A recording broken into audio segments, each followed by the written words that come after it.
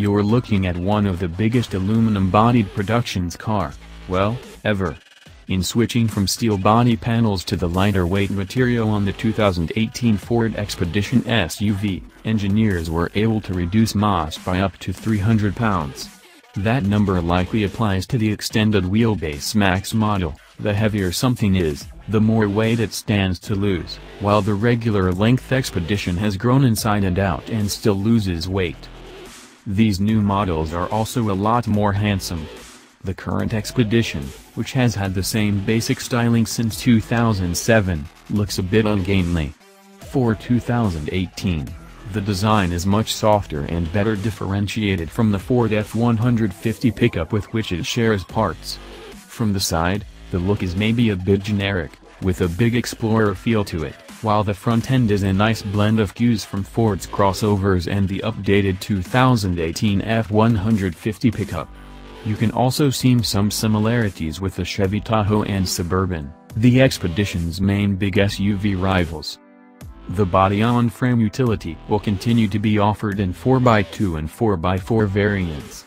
Power again comes from a 3.5-liter EcoBoost twin-turbo V6. The 2018 Expedition will get the latest version of that engine backed by a 10-speed automatic transmission. Ford isn't talking output numbers yet, but we expect it to have roughly the same power as the F-150 with this powertrain, which makes 375 horsepower and 470 pound-feet of torque. It comes with engine auto stop-start as well as active grille shutters to manage airflow and improve fuel economy. Synthesized engine sound is piped in on all models, likely to simulate the tone of a V8, while the top Platinum model gets active noise reduction. Continuously controlled dampers, what Ford calls its adaptive suspension, will once again be available, and the Expedition keeps its independent rear suspension, with a revised suspension design up front. It will all have less weight to deal with, which should mean an improvement in ride quality.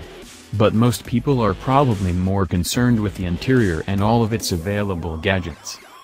The available all-wheel drive system retains a 2-speed transfer case and adds the terrain management system dial from the Explorer, which lets you tailor the vehicle's systems for what you're driving over. An electronic locking limited slip differential will be available as well. To free up space on the center console, the new Expeditions use an electronic shifter with a rotary dial. As before, the Expedition and its long wheelbase counterpart offer 3 rows with 8 seats, or 7 if you go for the optional captain's chairs. The basic interior structure is borrowed from the related F-150 pickup, which is especially evident in the front row.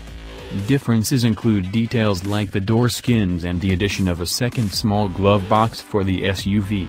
And to that end, this 2018 model has twice the cubby space of the old one, because Ford found that current owners have theirs so packed full of stuff.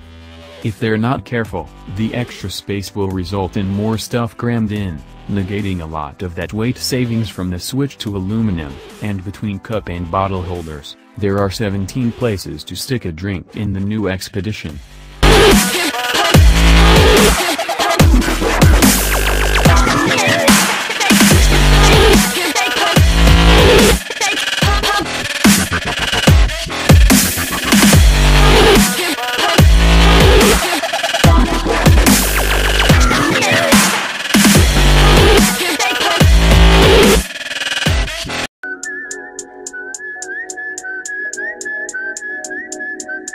Rob Stone, 2 damn phones, Babylon's came.